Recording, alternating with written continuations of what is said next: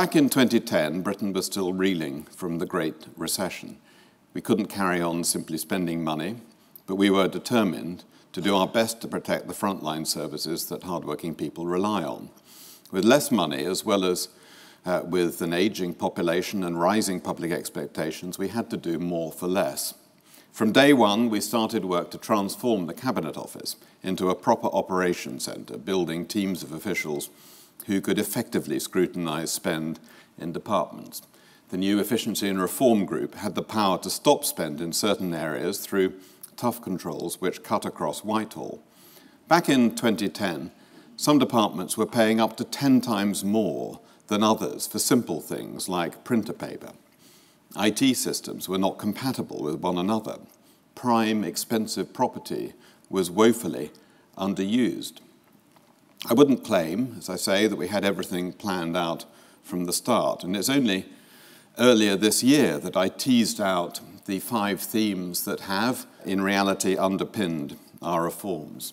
And the first theme, which underpins all of it, actually, is openness, because transparency builds trust, it sharpens accountability, and it drives improvement. Taxpayers can see how their money is being spent. People can judge how services perform because the outcomes are measured and published. The second theme is tight control from the centre over common areas of spend.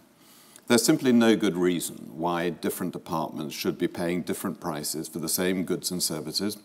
Simply no reason why departments should be allowed to refuse to share buildings. Treasury and Cabinet Office need to work ever more closely together as the government's corporate centre. But that tight control from the centre over the common areas of spend should be matched by much looser control over frontline delivery. And this is the third theme. So we are shifting power away from the centre and diversifying the range of providers of public services. Public service professionals should be set free to do their jobs in the way that they know best. And that's why we support mutuals and joint ventures to spin out of the public sector, and we want to be doing more business with SMEs and with the voluntary sector and social enterprises. The fourth theme is digital, because as well as being cheaper, services delivered online can be faster, simpler, and more convenient for the public. Gov.uk, the new single domain for government information and services, has revolutionised our online presence, winning a coveted design award along the way. The fifth theme, there has to be a properly innovative culture so that public servants have permission to try sensible new ideas, and we are still some way from this. This is the most difficult change to achieve.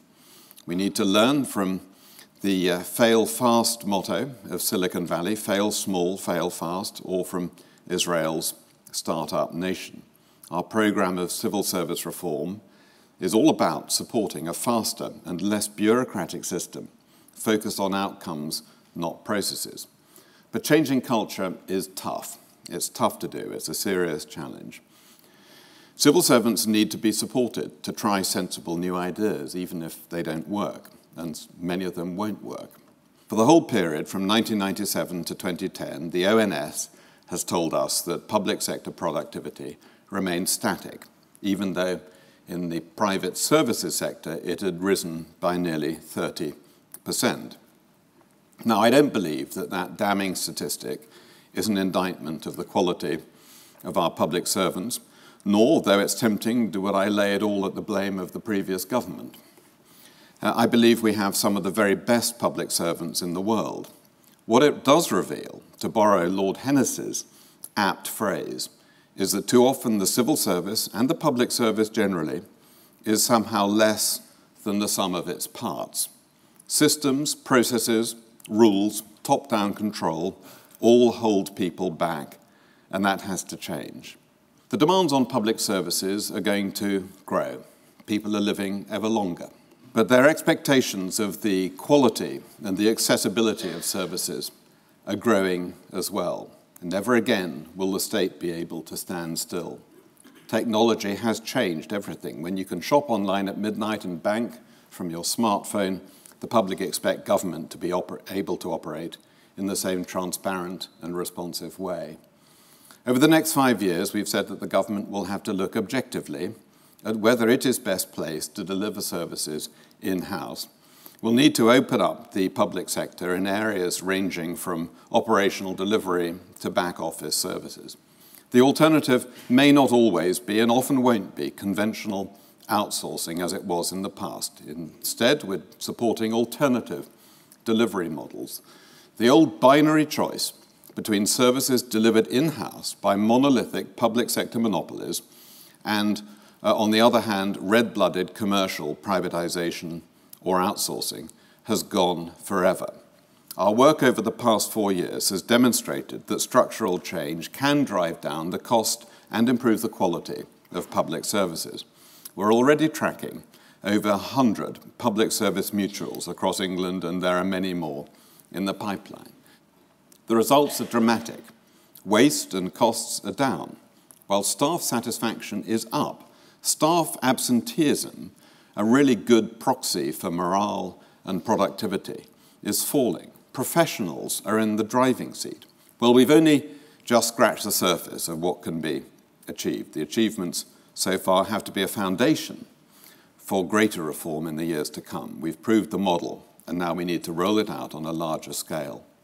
Over the next 5 years, government will have to work hand in hand with staff groups and public service leaders across the public sector to ensure that they have access to the right expertise and can share best practice. And every mutual is a new company, I say, mostly choosing to be not-for-profit, and yet they are all businesses, paying tax and providing jobs, but those that are not-for-profit then invest their surpluses in delivering even better quality services.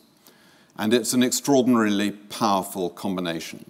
Entrepreneurial leadership, a motivated and liberated and empowered workforce, commercial rigor, combined with the public service ethos. It's extraordinarily powerful. But as we set free public service professionals, we also need to complete our work to transform the heart of government into a real corporate centre. This year, the Prime Minister appointed the first ever Chief Executive of the Civil Service, charged with a mandate to accelerate and oversee our efficiency and reform programme. Cross-departmental leaders covering commercial and procurement, digital, human resources, property, major projects and communications report in to the Chief Executive. This gives him the ability, through these teams, to build talent in these functional fields inside departments, including through overseeing recruitment and managing careers. A different picture of Whitehall is emerging. It's one where the day-to-day running of frontline services is pushed as far away from the centre as possible, putting real power and responsibility in the hands of public servants. The centre of government will be a far more unified and integrated operation. Back-office services will be shared between departments. More policy will be developed outside of Whitehall, and pooled policy teams will work to several secretaries of state. There's a lot of hard work coming over these next few months and years, but more importantly, a lot of hard thinking.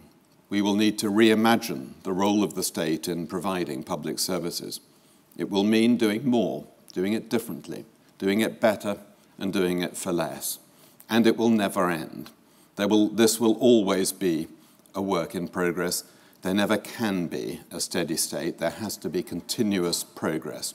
The public, for whom public services exist, deserve nothing less.